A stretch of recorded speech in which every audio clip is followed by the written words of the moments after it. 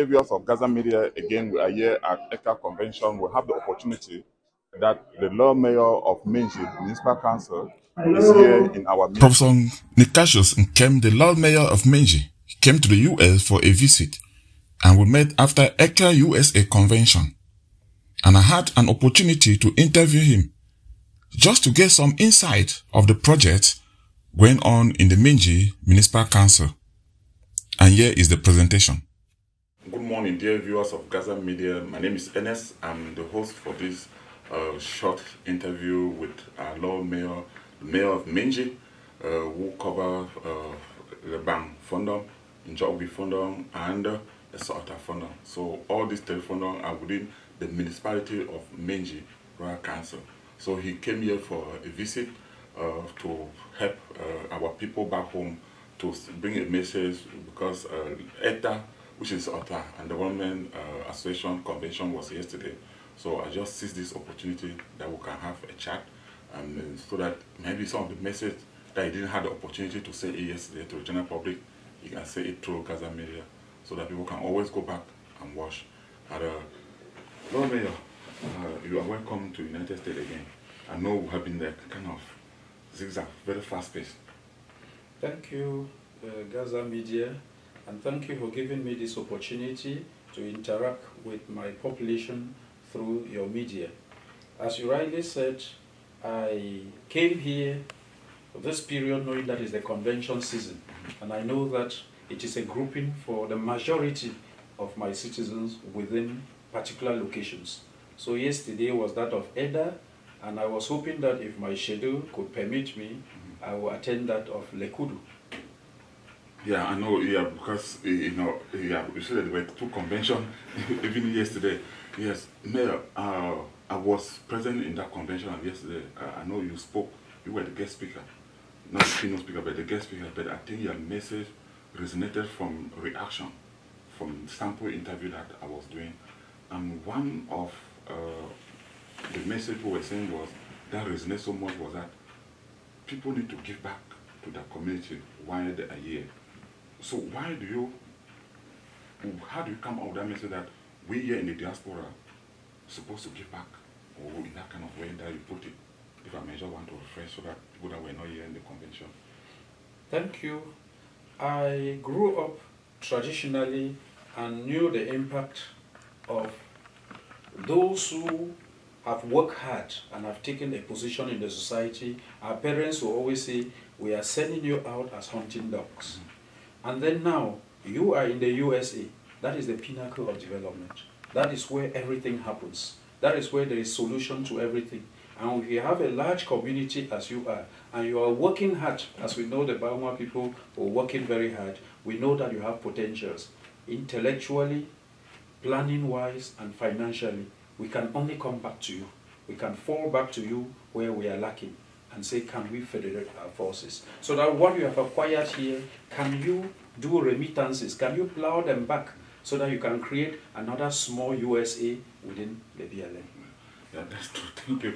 I think then one of the things is sometimes we here in the diaspora, and I think many would think the same, sometimes it's accountability, or the organization like this, they may want to carry on the project, especially with our topography, the issue of road.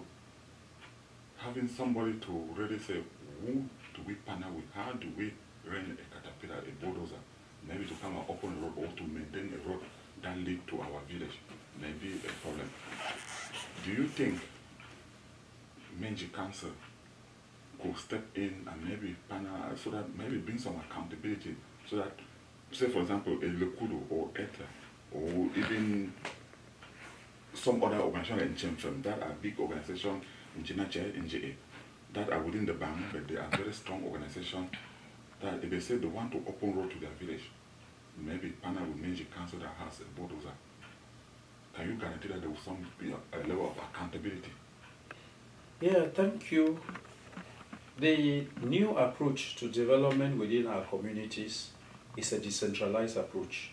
And with the decentralized approach, the focus is participatory development, where the community is partnering with the state or organs of the state to ensure their development. And of recent, we had a text creating neighborhoods development committees and village development committees, and the purpose is that whatever resources that come, be them from the state or from private sources, there must be individuals on the ground from the community to verify how they are used and equally to see the quality of work that is done. With that, we came in with a slogan, or our maxim was a clean new mandate. And with a clean new mandate, it is captioned on inclusive development. There is nothing that we do without involving the communities.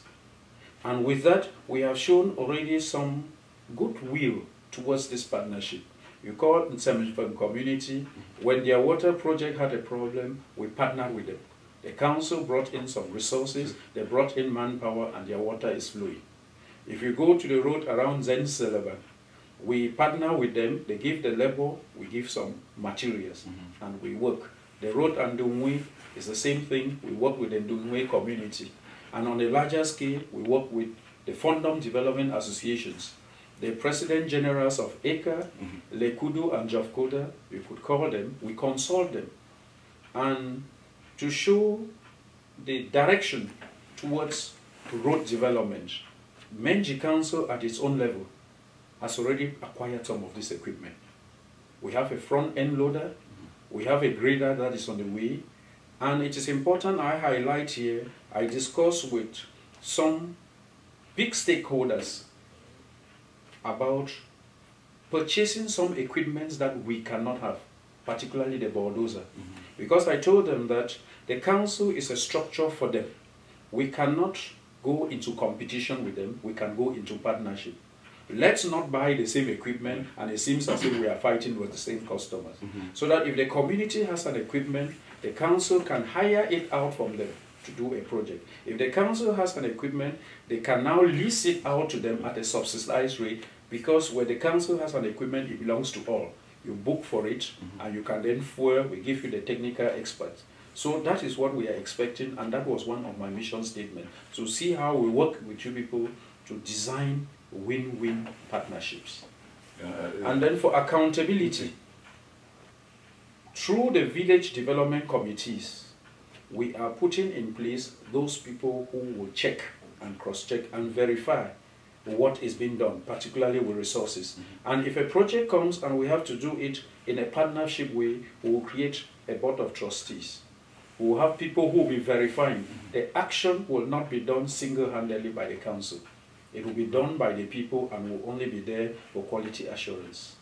Yeah, but the reason I asked that question because people have, people have always had the notion that when we send money, we'll never have anything back, we'll never get any feedback, we'll never see anything done with. We already hear that the money is gone, money has disappeared, and stuff like that. Now, following up with the road issue, the bridge, the road, most of our road have some of these river or stream that crosses them.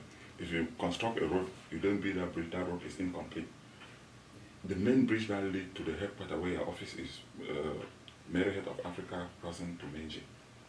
I think about 4 or 6 months ago, that bridge was in very bad shape. They were putting some plank on it for vehicle and motorcycles to cross. It was very dangerous. Then later on we saw there was some construction. There was some material, iron rod. Then they started some work. Then maybe later on they stopped. Now, they have repaired, they have rehabilitated the old bridge, the same bridge, which is now motorable. We have some footages on that one too as well. And according to the report, they said it was Menji, the office of DO, no, Menji Council, which is headed by you, the office of the DO and the military that have put that joint effort. I just want you to clarify to our audience what kind of partnership, how do you come up with that partnership, and what happened to the bridge that was supposed to be constructed, if you have any idea. Okay, thank you so much.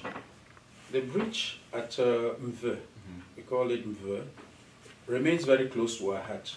When we took over office, that became a challenging task to us. Menji Council wrote a project and went to the Ministry of Public Works for a new bridge to be constructed. Finally, it was adopted, but that road is a highway. It's part of the national road. So it goes out of the scope of Menji Council. So the project now was awarded directly from Yaoundé to a contractor. They call it Cameroon Contractors Limited.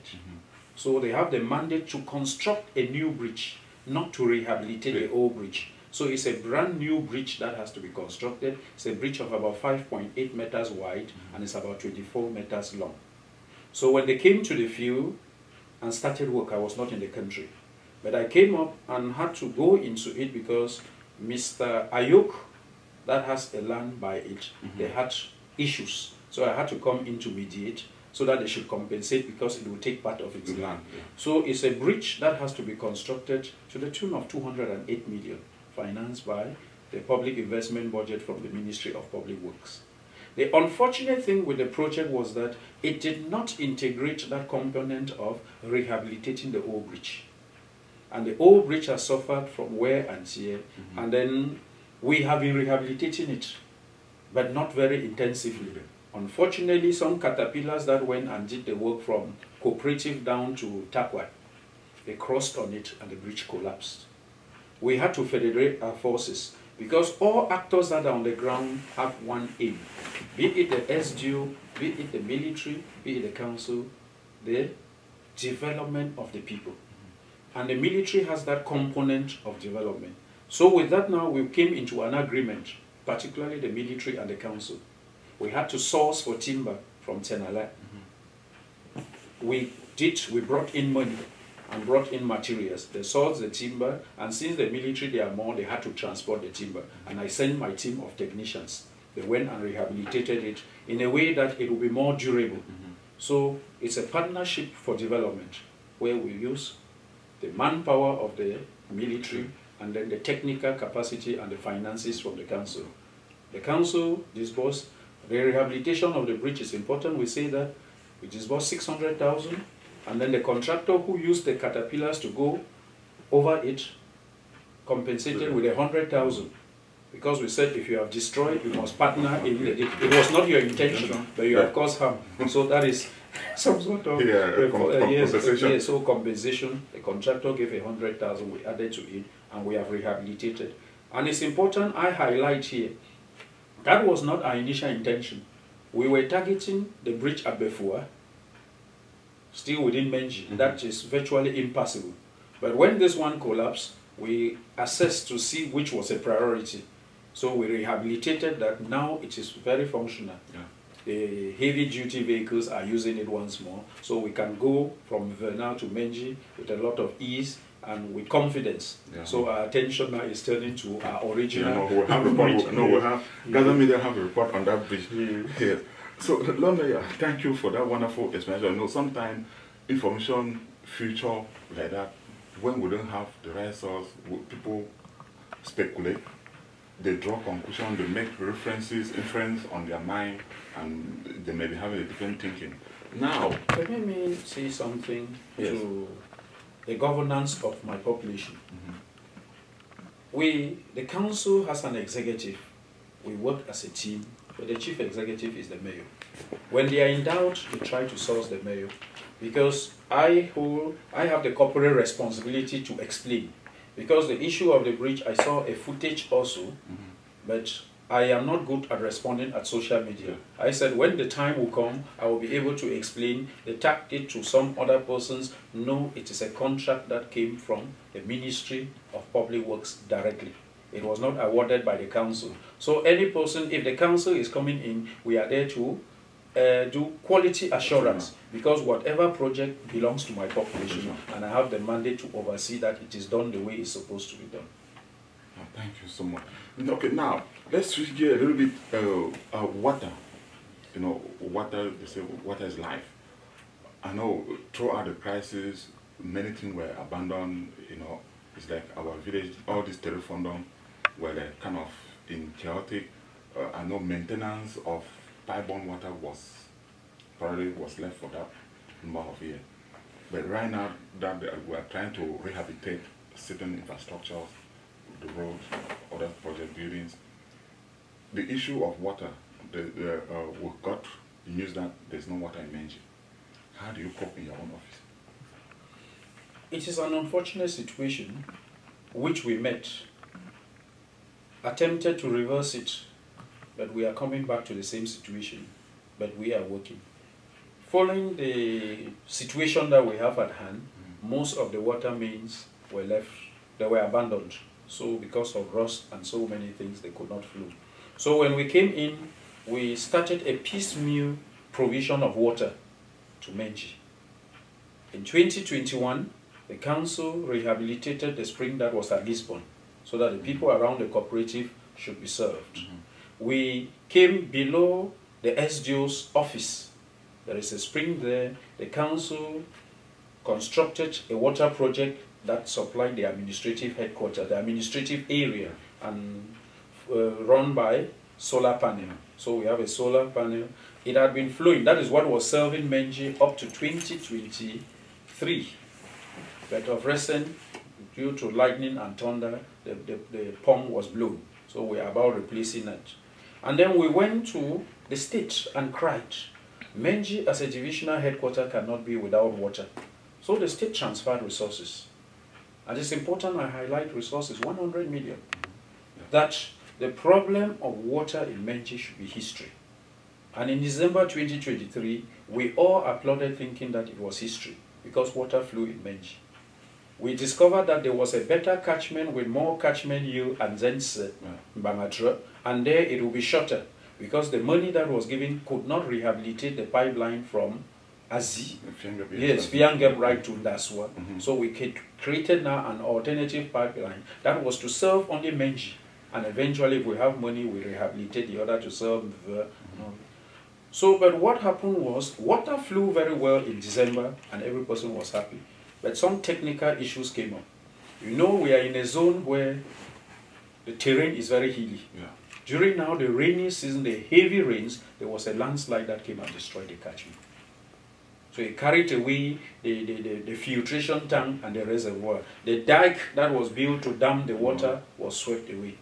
And then what equally we discovered is that the public engineer that designed the project said we should use PVC pipe 10. But the water yield was so high that it breaks the pipe. Somewhere around Senfem, around the market, the temporary market that is there, you see water is flowing there. There's a flexure there, and due to the pressure, it's always getting broken. So we have called back on the contractor to change and bring us PVC 16. So the issue of water, we are taking adequate care. Understand the pressure. The pressure, because water had flown right up to the SDO's residence. And to measure the quality of pressure, when the water came, just those who know Menji very well around Parashu, they went up to the height of the solar panel that are there. So we were so happy and every person was jubilant.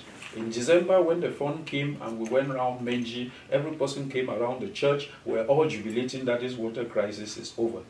So with that now, I want to assure my population, we gave inadequate care. But for those technical reasons, there is a hitch. It's not an abandoned project. Soonest, water will flow. Yes, thank you, Alice, for that explanation. You know, and that's why, dear viewers, that's why I've always urged people to pay attention, listen to what is happening before they make any conclusion. So people should not jump into a certain thing without knowing exactly what is happening.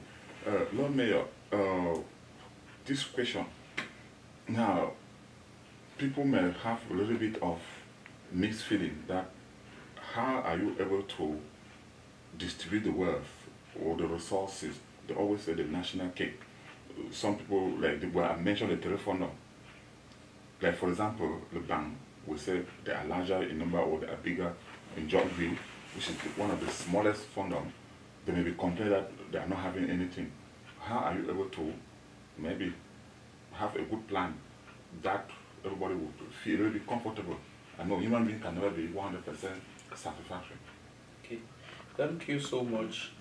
When I grew up learning, studying history, I learned what destroyed capitalism in the Eastern world was something that they tried to neglect the abilities of persons. So in the council I said, from each according to his ability and to each according to his needs.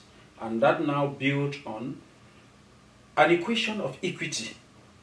I've been able to tell my councillors, because those are those who represent the population, I've been able to tell them that we have three fundums. They have different strengths. I'll put it from this way. If I were to call my own convention, that Menji Council Convention, and I'm expecting contributions from resources, they will not come equally from the three funders. If you look at them in terms of their sizes, physical size, you look at it in terms of population, it means the development needs are different. So we must go for equity and not equality. For that now, the larger fundum takes the larger share, but the smaller fundums are not neglected. So I have an equation, a ratio of 5:3:1. It means at any one moment that I have investment resources, if in a year I have 200 million, minimum is that 5 shares are going to the mighty Leban fundum.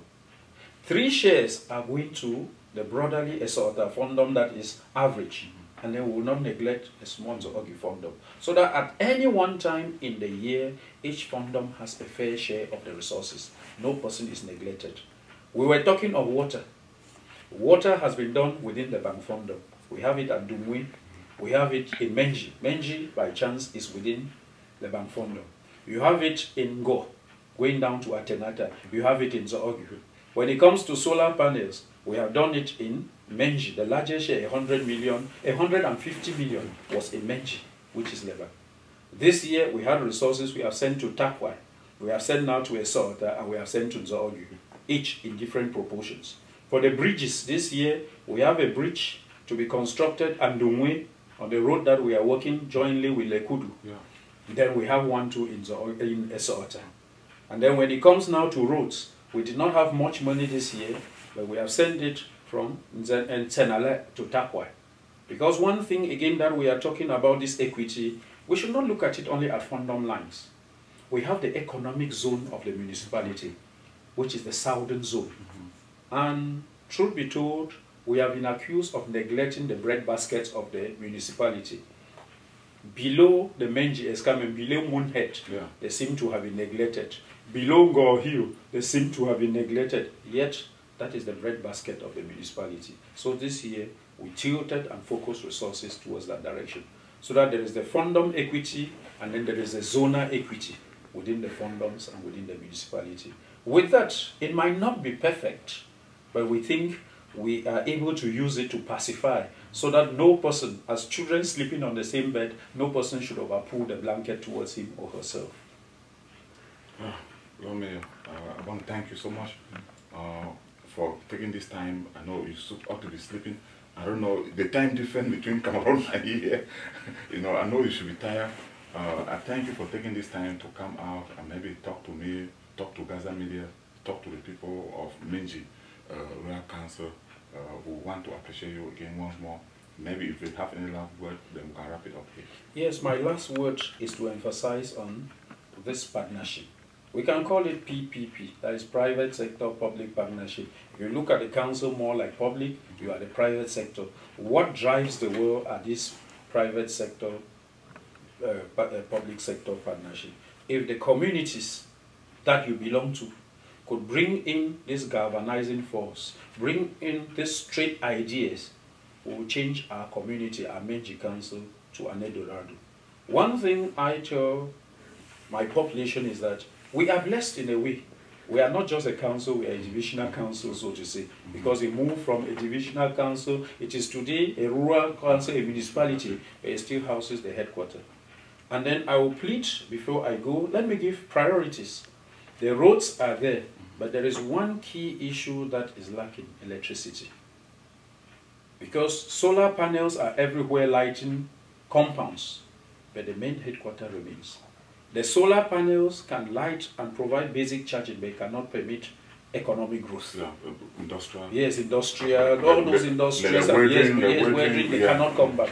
So that is the cry of Menji Council, that if we could partner and come up with a mighty solar plant, and we look at how we manage it, it will be a win-win partnership, and it will put a lot of smiles on the faces of those who are still back home.